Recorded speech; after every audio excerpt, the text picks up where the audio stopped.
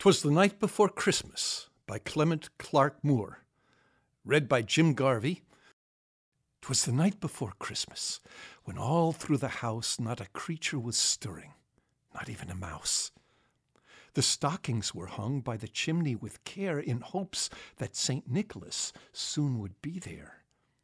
The children were nestled all snug in their beds while visions of sugar plums danced in their heads, and Mamma in her kerchief and I in my cap had just settled down for a long winter's nap, when out on the lawn there arose such a clatter, I sprang from the bed to see what was the matter.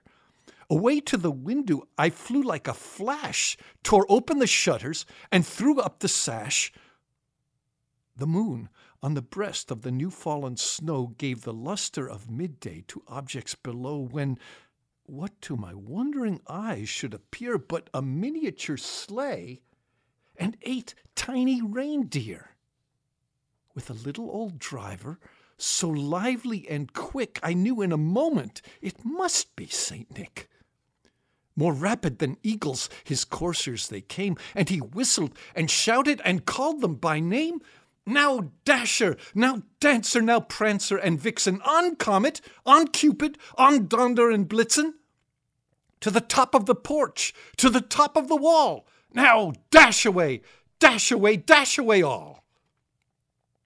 As dry leaves that before the wild hurricane fly when they meet with an obstacle mount to the sky, so up to the housetop his coursers they flew with the sleigh full of toys, and St. Nicholas too. And then, in a twinkling, I heard on the roof the prancing and pawing of each little hoof. As I drew in my hand and was turning around, down the chimney St. Nicholas came with a bound. He was dressed all in fur from his head to his foot, and his clothes were all tarnished with ashes and soot. A bundle of toys he had flung on his back, and he looked like a peddler just opening his pack. His eyes, how they twinkled. His dimples, how merry. His cheeks were like roses, his nose like a cherry. His droll little mouth was drawn up like a bow, and the beard of his chin was as white as the snow. The stump of a pipe he held tight in his teeth, and the smoke, it encircled his head like a wreath. He had a broad face and a little round belly that shook when he laughed like a bowl full of jelly. He was chubby and plump, a right jolly old elf, and I laughed when I saw him in spite of myself. A wink of his eye and a twist of his head soon gave me to know I had nothing to dread.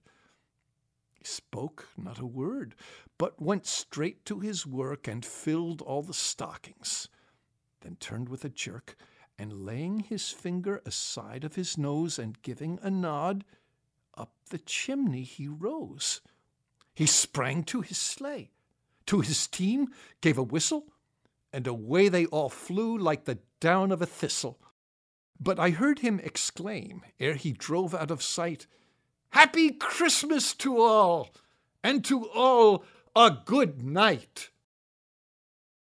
'Twas the Night Before Christmas by Clement Clark Moore. Read by Jim Garvey. Audio engineer Chris Pope. Produced by Walter Evans. Copyright 2013 by Georgia Regents University. All rights reserved.